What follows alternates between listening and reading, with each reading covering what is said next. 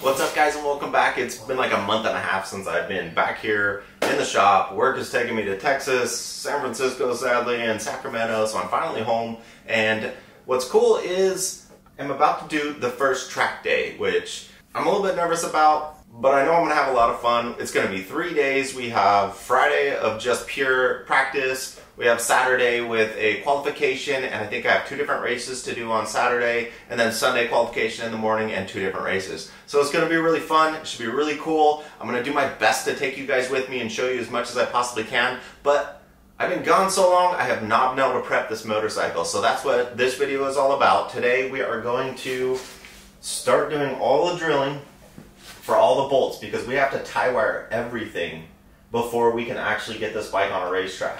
In addition, the other thing I hadn't done yet is install this radiator guard. And of course, because I've done 3 track days, I need to change the oil again. So I'm probably not going to change the filter. We're just going to swap out the oil. And then last but not least, I ended up buying all of these like World SBK Yamaha R6 stickers, which should be identical to the R7. So I think it'll be kind of cool that the bike will have like all like the light stickers. I'm going to use the little front ugly sloth eyes as maybe our turn signals. And then of course we have the little slits for the front running lights. So I think that'll be kind of cool. We'll install that today and do all the rest of this. Let's get going. Alright, now that we got the fairings off, this is going to stay true to you guys if you're not dealing with a track bike. If you want to install an actual, kind of radiator guard similar to this one, I will link this down below if you're interested and want one. At first I never wanted one of these, but once we take all this off, I'll show you guys why I actually want one now. So we got 2 5mm that are holding these side plastic pieces on. So once you get your actual main fairings off, this is where you would be going to next. 2 5mm keys, we'll move these. And there's a little pop pin up here that will remove it. Pretty easy to do. Obviously getting the fairings themselves off isn't the easiest thing in the world. So same thing on the other side, 2 5mm and a little pop pin. You just leave it hanging and it will be fine. Now it might be kind of hard to tell, but looking here at the radiator guard, you can kind of see how some of these areas are quite dented just simply from debris on the road hitting the guard, or not hitting the guard, hitting the actual radiator itself. So like I said before, I wasn't dying to put one of these on here, but now that I have to and it's forced me to kind of look at how beat up it's getting, I think it's worth your purchase to get one of these. So like I said, I'll link one down below. We'll go ahead and just kind of install this guy right here so that it's rubbing up against this pad and not the radiator itself. Top and bottom. And you can see the little lip on the radiator. I'm not going for that. There we go. I'm just going just under this little lip here. And same for the top up here. Now, you'll notice once it's on here, the top doesn't even really touch up here. So if anything, besides just keeping the radiator from being scratched up and potentially wearing a hole, but if anything, it's gonna keep the dang thing from rattling on us if those bolts are not crazy tight. Because I know that would be annoying too, is to listen to a little tiny rattle everywhere you're going. And now that I have bent these things out and installed the brackets, it definitely is much easier now to get the guard lined up over. So there we go. No way for it to really rattle once we get these bolts in. Not only are we gonna have the protection, but I actually kind of think it looks nice. So cool. Next up, drain this oil real quick. So if you can't tell there, I did replace this bottom bolt here with kind of 2 features. One, it already has all the holes drilled through it so that I could safety wire it, but in addition to that, it also has a magnet on the back. So if you're interested in something like this, I will link it down in the description. And of course, if you're going racing, yeah, you need this.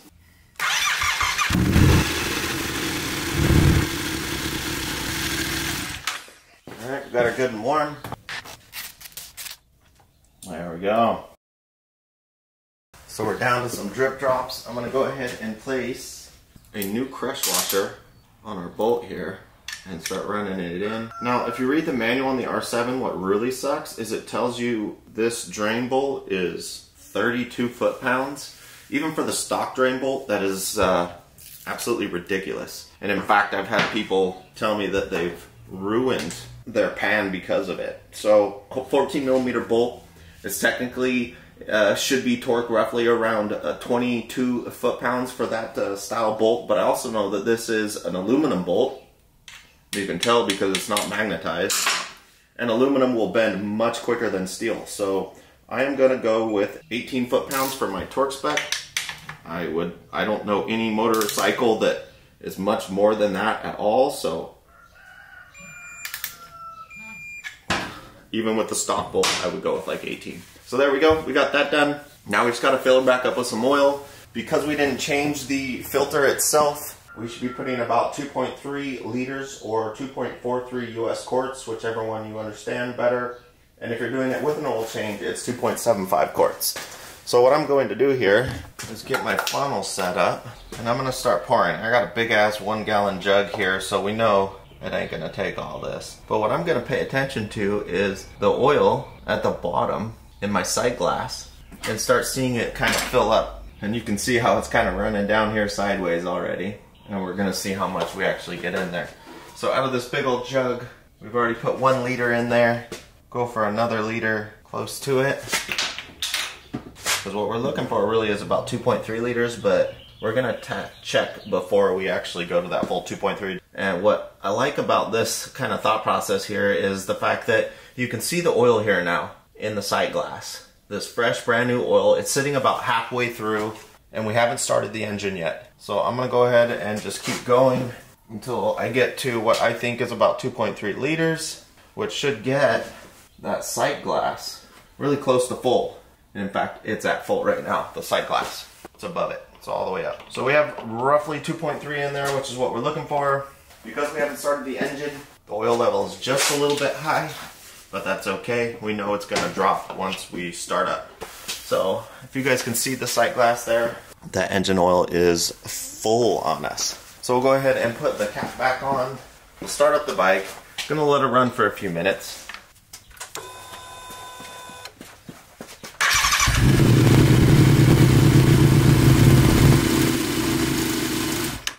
Alright, now we will wait for that oil to come down and settle. And if we're lucky, we'll be right at the right amount. And I would say that's pretty much perfect. We're just under the full line, and I call that oil change complete. So now, keep in mind, I put in the 2.3 liters and it was exactly enough. Most of the time you're gonna change your oil on your R7, you need to be changing out that oil filter. Remember, 2.3 is not enough. You need to be around 2.6 if you're changing the oil and the oil filter. So let's keep moving on this process because we need to get out to the track today, and we still have a ton to do. So at this point, I don't need to have these fairings off anymore. We can go ahead and put these back in,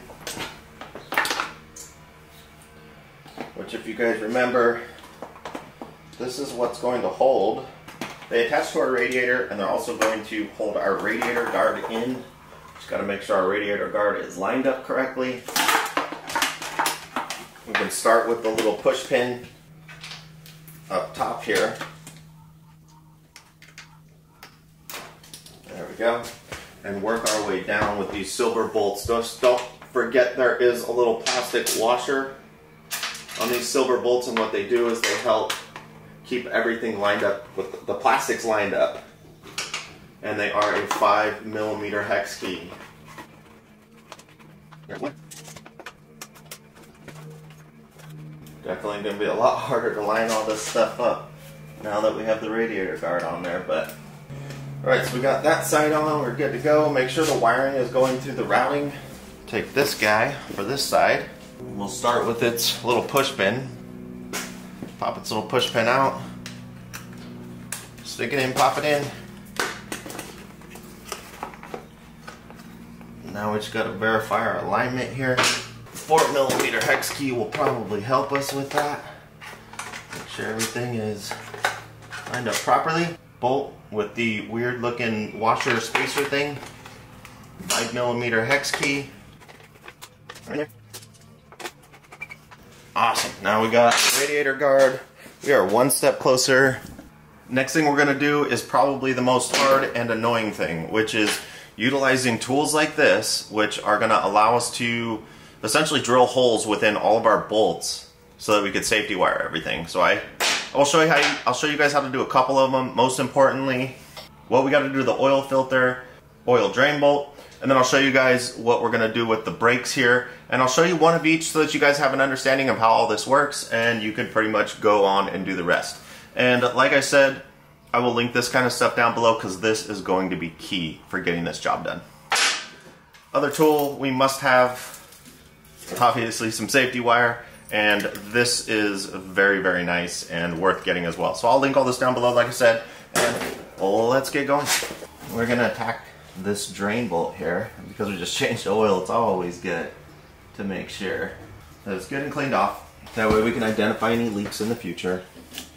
But what I'm gonna do is go from this bracket right here that holds some of the fairings on, and we're gonna go straight to this bolt. Now what you'll notice is the rotation of torquing is clockwise. So what we'll want to do is get us pretty much double the length of what we're going to need, maybe a little bit more than double. We'll cut off this chunk of wire here. Definitely a little too much, but that's okay. It is going to get spun around. So we'll take this guy, we'll run it through our bolt, and we're going to bend it around this way. And we want them to still be even as possible. And this, what it's going to do is pull to keep it from coming off. You can see that's where we're trying to go. So I'm going to clamp just a little bit past it where we want it to go and just pull this thing in the back, and it's just going to start spinning for us. And then we can push it back in, spin again, and what that's going to do is hopefully get us right on the mark. We can take these two wires, run this guy around what we're trying to tie it down to. Grab a hold with our pliers again and go through the twisting process on the other side so that it basically creates a bind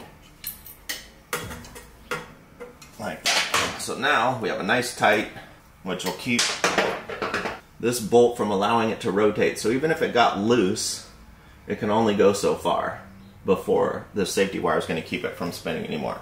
So there we go. We'll clip off the end, leaving a slight tail, and then we'll bend that tail out of the way. So there we go. There is our first one. The next one is going to be our oil filter. Is a hose clamp. So luckily I have hose clamps sitting around in the shop. But basically we need a hose clamp that's going to fit around our oil filter, and we're going to have to basically drill a hole through this bolt. Okay, so what we're going to do here is I'm going to try and just go through some of the meatier portion, try and grab this if I can here with a pair of vice grips so that it can't move around on me, and I'm just going to shoot right through there and then allow the wire to come through the flathead portion of it. Now if you have a center punch like this, that's usually pretty helpful so that you don't bounce around on what you're trying to drill through. Like that, you can see how it kind of pinged the metal just a little bit, and that's what we want. Do it a couple times. There we go. And what I have is a really tiny drill bit. We want to be real small, just big enough to where the wire can easily go through. So this is what, a 1/16 is what I'm using.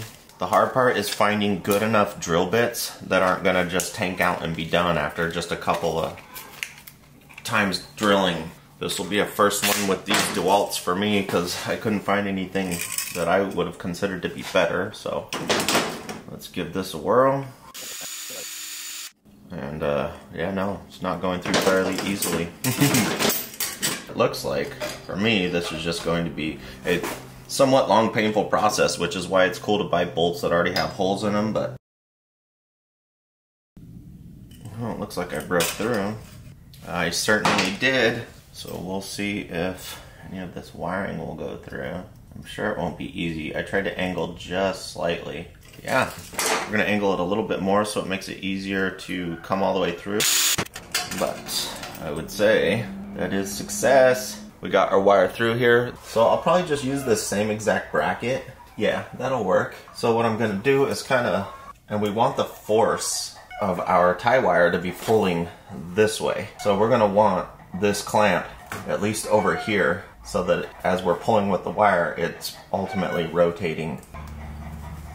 Luckily our exhaust is not hot. Now for the hose clamp, you can feel all this grabbing. You do not want to crush this thing at all. I'd say that is more than enough. You get a little bit longer piece of safety wire for this one. I can't see where our hole is at. Oh, so much fun to be old and fucking blind. There we go. So it is, I got lucky it's on this side and not on the inside. So we'll run our safety wire through it. Try and get, we're gonna half and half it, or at least close to it like that. There we go. And we're gonna have it run down to here. So we'll re-clamp back on our safety wire, plier, chingadars. Start twisting away. And that is probably good enough. Now, same thing as the other side, we'll run this guy through, bring them back together, and keep on keeping on. Alright. Again, we'll clipper, bring a little excess, and we'll rotate that excess. So now we've got these two done. I'll show you guys a brake. You'll know how to do it all, and you can just go do the rest on your own, whichever ones you need to do. Alright, remember our brakes are a 12 millimeter. We're going to take this first bolt off on the bottom here.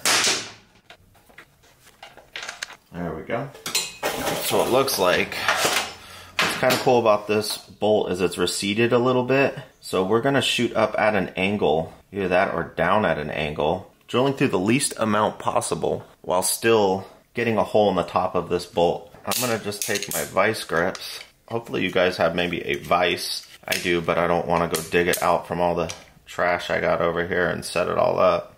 But this is probably better because maybe a lot of you guys don't have a vise, but a lot of you might have vice grips. So there we go, we have our vice grip set up, holding this bolt. We can drill whichever kind of way we want. I'm going to try and go with this edge here. And of course, using my punch, this is very useful to making that hole bigger and bigger. And we're going to drill at that angle right there. Definitely gone down potentially far enough. So I might be able to attack it from the other side as well, which would be cool. So we'll try that for a little while. There we go. Alright, so we made it through. Friggin' annoying. Totally destroyed that drill bit. But we got our first hole, just got to get the other one. We could see that hole in there. Not bad, didn't take that long. Annoying, yeah. We'll get this guy torqued back down. It is a 30 foot-pounds. There we go.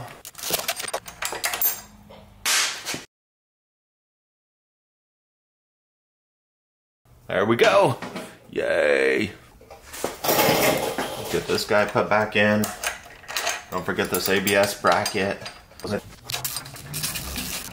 And once again, 30 foot-pounds. And now it is tie wire time. So we'll do the same kind of thing. We know we want at least double. Actually, we kind of want a little more than double for this one. So I'm gonna go about that far. So there is our first hole. We'll run through, get about halfway, and this is going to pull down because we want, remember the rotation is this way, so we want it to be pulling this way, and then we want the opposite on this side, so we're going to have to go to the other side. Alright, that's enough. That gets us right next to this guy, which we're gonna just take one side, run it through here, bring it back around.